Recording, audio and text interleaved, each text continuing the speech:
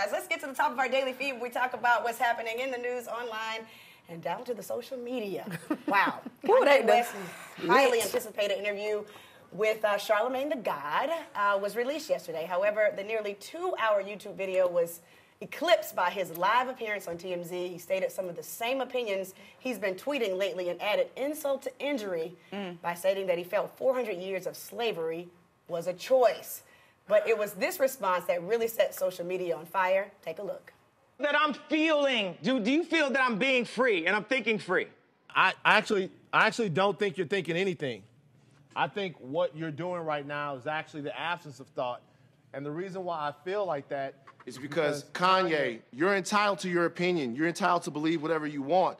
But there is fact and real world, real life consequence behind everything that you just said. And while you are making music and being an artist and living the life that you've earned by being a genius, the rest of us in society have to deal with these threats to our lives. We have to deal with the marginalization that has come from the 400 years of slavery that you said for our people was a choice. Frankly, man. Got him. Right. Got him. Got him right together. I couldn't have said it any better. Yes. I really couldn't have. And I'm really just so proud of Van for standing up and just letting it all out. He spoke with passion. Yes, he did. He definitely spoke the facts. Yes. Right. And he's right, you know, but he still had a sense of compassion in a sense for Kanye. Absolutely. He said he was disappointed about the man that he had morphed into. And so I did still see a sense of compassion there. Yeah.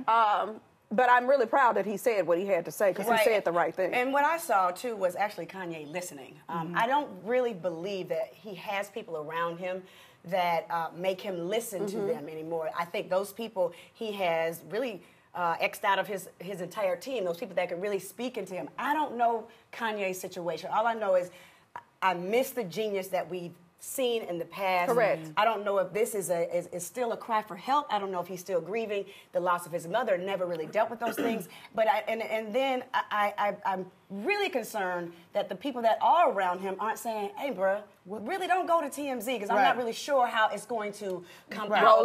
What the things you're going to say. So I'm very concerned in that light. Well, in my opinion, let me start off by saying my opinion. Okay. Okay, so I've known Kanye for a very long time.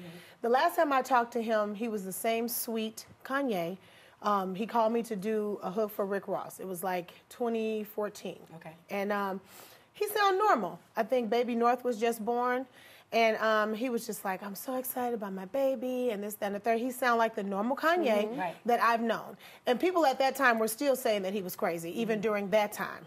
So it's two things that could be going on in my personal opinion. One, either you're creating one hell of a story for a come-out album. Yeah.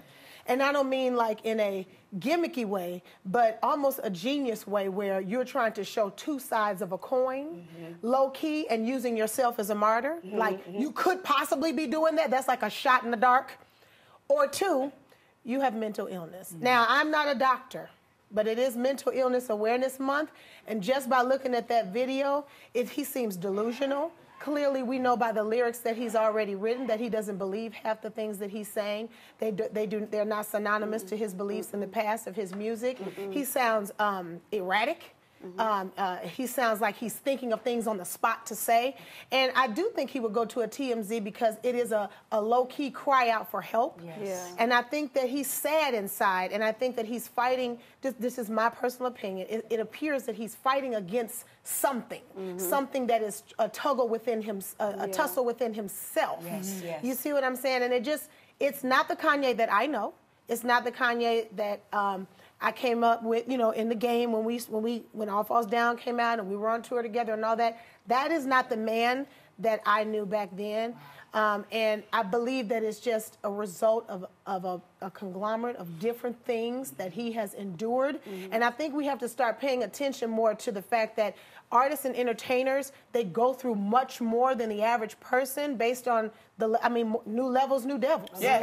And I feel like he has just lost himself in that whirlwind of chaos that is created in our industry. Yeah, it seems that's like what it looks nothing. like to me. It appears that nothing is real around him, and he seems to come across very lonely and by himself. Yes. And it's like I'm crying out, like please listen to me, you know, please listen to me, somebody. And then I think one of his he talked about how he was on opioids and how he was on medication for mental illness, but he hasn't been taking the medication because they felt like it was sedating his real truth. Right.